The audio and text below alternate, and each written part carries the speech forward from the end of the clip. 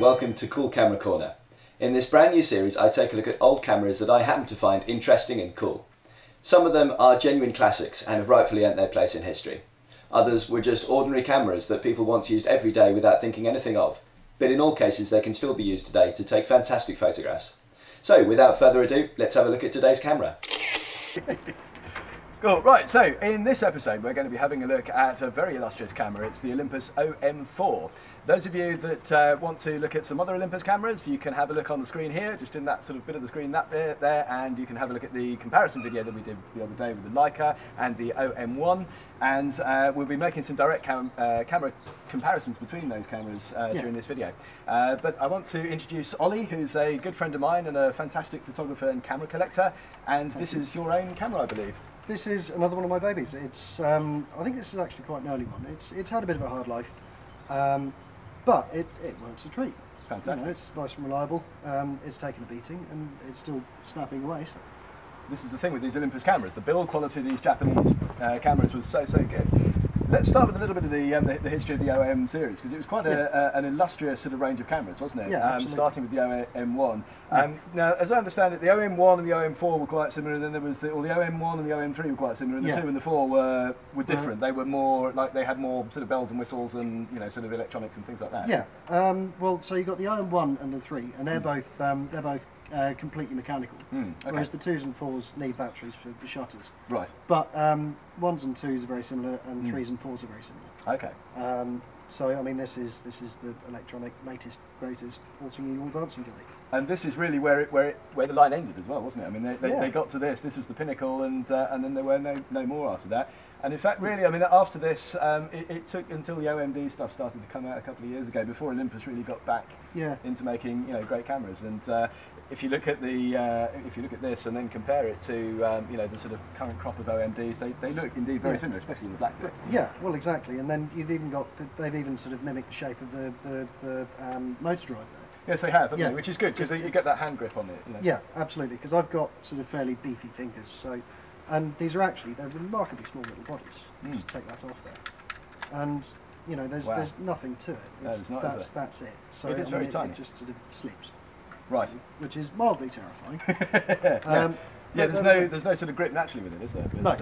And that was the same with the OM-1 as well, wasn't it? All of them. Yeah. Is that body exactly the same size as the OM-1? Is it identical? Wow. Absolutely. Yeah. No, they just used the same chassis for the whole lot. Right.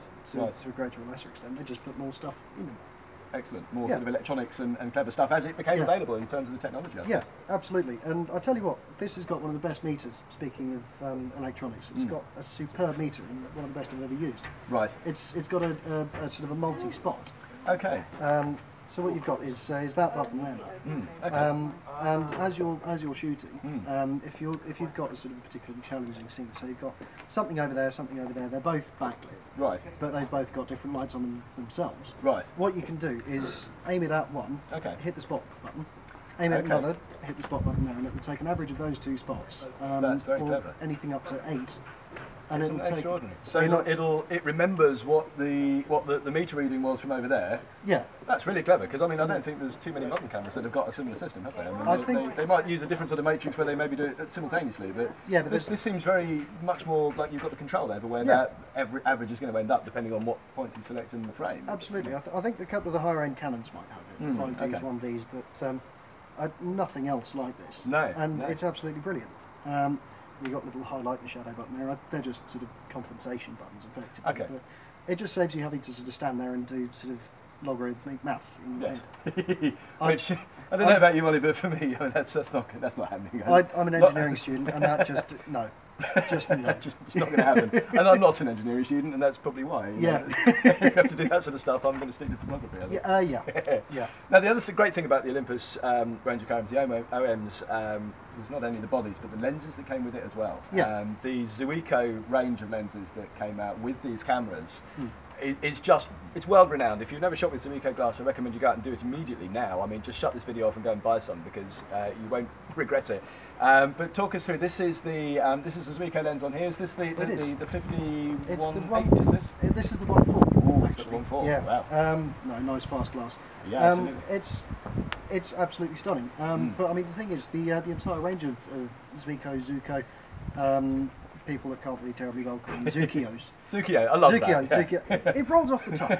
It sounds nicer to an English ear. To a Japanese ear, it probably sounds terrible. But but I mean, the thing is, all of these lenses, we mentioned in the last video, they seem very much like a sort of a family. You know, the glass is all very similar. It's got a very sort of similar fingerprint between the lenses. You know, you shoot with any other system, and you can say, oh, it was shot with that lens, or it was shot with that one. Yeah. I mean, even you shoot a lot of Pentax stuff, don't you? Yes, I do. And so, very much with those, like the difference between the Takumar lenses, you can tell which focal length you were using, which lens you were using, because they have, although there's a sort of family characteristic to them, you know, the colour profiles differ quite significantly, the contrast profiles, how they handle glare, all that stuff is very different, and even in terms of the, I mean, there's very little chromatic aberration, things like that with them, but just in terms of distortions and things with the lens that you just naturally get, it's not a family in the same way. No. And the nice thing about the Zuiko lenses is that if you are shooting with the entire OM system, it's very easy to keep a consistent style with them, because you know, they do have that similar feel to them, don't they? Well, absolutely, yeah. No, you're shooting with one of these guys, and with your Pentaxes, maybe even a 50mm f2 and a 1.8, you can say, well, that was shot with that one. Yes. Whereas this, with these guys, you can't say, oh, it was shot with the 51.4 or 35.28 or something. It was shot with a Zuiko. With a Zuiko, yeah. And they all have this lovely gold coating to them. Yeah, and, absolutely. Yeah, no, I don't. It's probably a little bit difficult to pick it up there, but no, it's beautiful. And it's a lovely colour for that. Yeah, no, absolutely, and they are very similar between the lenses. And I think that's largely what's responsible for it.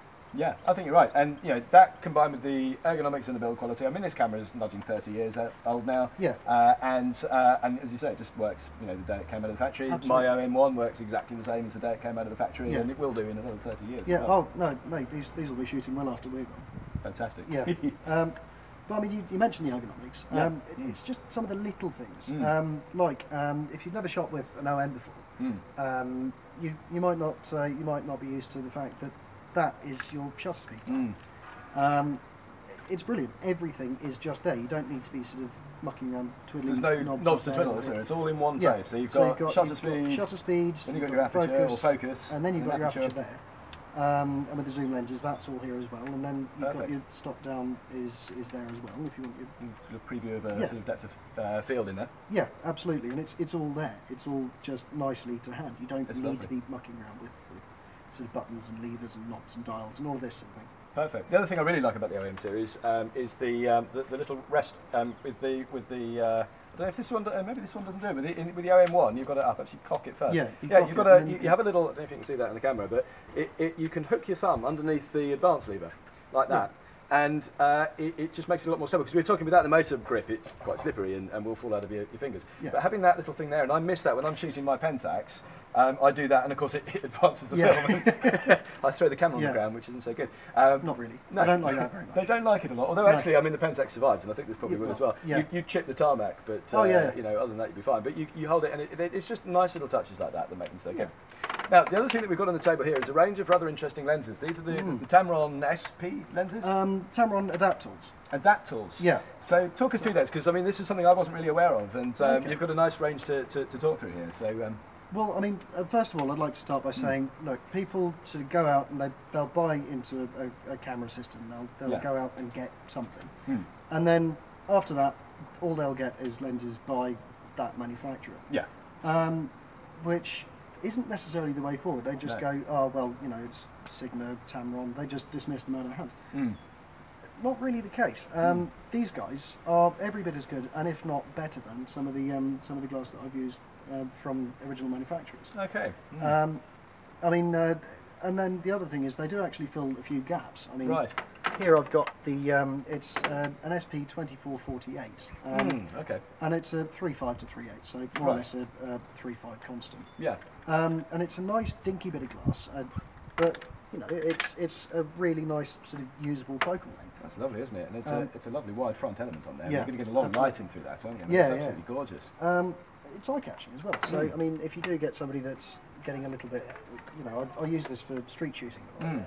And if you do get somebody that's looking at you going, what's going on. Yeah. At least with something like this, you sort of look like you're meant to be there. You Yes. look a little bit more sort of professional, a little bit more sort of refined. That's a really good point, actually. If you want to have a look at the video up on screen now, what camera is best for street photography, big or small? It's quite an interesting point, because we as street photographers always think, oh, thank you, Ollie. We always think as street photographers that having something very small and discreet is best for street photography. But actually, particularly for women, that's not always the case. If you've got a very tiny camera, they can think you can be, you look a bit sort of bit pervy. Perverse, yeah, exactly. Like you're trying to take pictures of them, for nefarious purposes, and it's not the case. But something like that, there's no doubt that you're a photographer and you're a photography fan, because you've got a really nice camera. There's a lovely big bit of glass on there, and it looks the part, doesn't it? Well, exactly. And if nothing else, it becomes something of a talking point. People are going, oh, what's that? Oh, well, this is actually quite old, and people are going, oh, well, film, really, you can still get that. Yeah, oh, cool. And there's something less threatening about a film camera as well, I think, isn't absolutely, there? Absolutely. But no, it's a really, really nice usable lens. It's a nice wide angle to just beyond a perfect normal. Yeah. It's a really usable everyday, especially for street photography. But I shoot at largely 28mm, just because I like that sort of ultra wide thing. I like to get fairly close. But the rest of the time I'll be using either a 35 or a 50. And so this is covering that optimal range for street work, isn't it? And having it all in one relatively light and compact lens is perfect. Yeah, no, absolutely. Well, you say relatively light. It's Tamron's weighs a ton. Oh, does it really? Yeah. But look, have you felt the weight of this thing? Let's have a look at that. Right. You gas. So I mean, that's holy cow. I mean, that's pushing a kilo, isn't it? I mean, thereabouts. I mean, you do reps. Like I'm tired now. I'll tell you what, we can have one in each arm. Yeah, exactly. That's extraordinary. I mean, that's getting on for the weight of like a 70 to 200 2.8 or something, which is a heavy lens. Wow. I mean, so they didn't skimp on build quality, did they? I mean, no. They because I think that's another misconception with a lot of Tamron, Sigma, that sort of stuff, Takina, that because it's third-party manufacturers, they're cheaper. They're going to be using cheaper materials, and this very much isn't. This is hewn from sort of brass and iron ore and granite, isn't it? Really, I mean that's a solid. The rocks of Mount Olympus. Yes, it is. Yeah, the Bum Ching. I like that. Yeah, there we go. Nicely segued there. We're feeling that.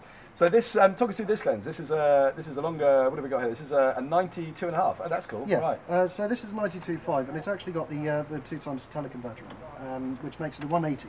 Wow. But it's a superb macro. So with just this bit, it's a 1 to 2. But then you stick that guy in there, and it's 180 1 to 1 macro. Oh, perfect. Which is great. You lose a couple of stops, but if you're shooting macro, you're not going to be hand holding anyway. So. No, you're not. That's it. Most of the stuff that you're doing macro shots with isn't going to be moving around so much. And if it is, if you're doing insect work or something like that, these days, I mean, you can get such fine grained fast film. That you can shoot stuff at 1600. Or even 3200, and it actually looks all right. It's a usable shot. Yeah, completely. So that's absolutely, and you sacrifice a little bit in light, but there are so many ways around that. You just throw more light at it. That's it. Put some lights on, put some studio lights on, use that. Yeah. Talk us through with these Adaptall lenses, what the sort of characteristics of the glass is like. I mean, what do you get in terms of chromatic aberration or barrel distortion or pin cushion? Is there anything like that that's particularly noticeable? Do you know what? I mean, the 24-48, I've only just got it. It's a fairly sort of recent one, but from what I've seen on it, it's a cracking lens. I mean, the sharpness on this thing throughout, wide open, stop down. It tends to be at its best at sort of f11, but even wide open, the sharpness just sort of draws you in. You can sort of go swimming in the detail. Lovely. And with this thing, again, it's wonderfly sharp, and the bokeh on it's actually really nice. So it's a usable portrait lens as well. Yeah, lovely. Because there are a lot of macros that they're great at what they do, but they're not terribly flexible. Yeah. Whereas this thing was actually marketed as a portrait macro. Right, that's interesting, isn't it? Because again, I mean, you look at the sort of Nikon stuff, like the 85-14, for example. It's or the macro 105 even, and it's great at macro, but it's not so good when it comes to doing the portrait stuff because it doesn't have that nice sort of soft bokeh that you want from a portrait lens. Yeah, absolutely. Whereas with one of these guys, I mean, by all means, go and check out some examples. Read a few reviews on it. But I mean, there are some shots. It's really nice. Everything behind and in front of Perfect. Okay, fantastic. Yeah. Well, what we'd like to do, Ollie, if it's possible, is get you on a future show. We'll have some shots when you've we'll have some examples of things that we can put out and talk about those. I know in the future we're going to be doing a TLR episode at some point. It might be when you come back from America or before. We don't know yet, but there'll be one in the future in the pipeline for that. But perhaps at that point we can have some pictures up on screen of having been through put these lenses through their paces. I think there's a lot of people that. Will be in the same boat as I was, which is not really aware of these. And I mean, talk us through the price. I know the Zuiko stuff. I mean, you can get some really good deals on it, but some of it's now the rarer ones, particularly, they're going up in price. Yeah. Being Tamron, does that keep the price into the lower layers of the stratosphere, or is it getting more expensive now? People are beginning to sort of take notice of these things. Right. And the other beauty of them is the clues in the title, Adaptall. So you can actually sort of take that bit off, and then that's a lens, and then they've got their little sort of adapters on there. Brilliant. So you can take off these adapters and you can stick on an FD or a screw 42 or an F mount or whatever you want. Awesome. So a lot of people are picking up on this and going, oh well, actually you can get some superb lenses for not a lot of money. So the prices are on the up and up, but I mean for the 90-5, it's about 100 quid. I mean, that's not bad, is it? I mean, for what it is, no, it's superb. And what new lens from any manufacturer can you buy for 100 quid? Yeah, absolutely. You know, I mean, even the cheap stuff. You know, like I think what's an 1855 kit lens cost from Canon or something now? I mean, it's going to be more than that, I should think, isn't it? Yeah, somewhere in that territory. Yeah. You know, and you get these, and it's about having something that's quality. And okay, you know, with these, yes, you have to focus it yourself. But you know. But people used to do that, and they were fine with it. I think a lot of photographers now get scared of manual focus because they think, oh, if I miss focus, if it's a little bit off, you know, frankly, there's more important things, I think, anyway, than absolute crispness in every single photo. Absolutely. You know, you look at, for example, the cover of the Clash. I can't remember what London's Calling. You know, the one where he's smashing the guitar. Yeah, exactly. And you know, it's blurry. Shocking. Yeah, it's awful. It's blurry. The lighting's terrible. They had to really push the film in order to get an exposure because it's all grainy and stuff, but it's got emotion in it, and you know, and it isn't crisply focused in, but you know, who cares, frankly? You know. It's 10% gear and 90% content ability. Nicely put. Yeah. I like that. We'll have some T-shirts printed out. Yeah, 10% gear, 90% idea. Yeah. Okay. All right. We've got an order already. We've got the merch in. Fantastic. Great stuff. Well, listen, Ollie, thanks very much for joining me. Not at all. Subscribe up at the top there, and we'll see you again soon. Cheers. Cheers, man. Thanks, mate.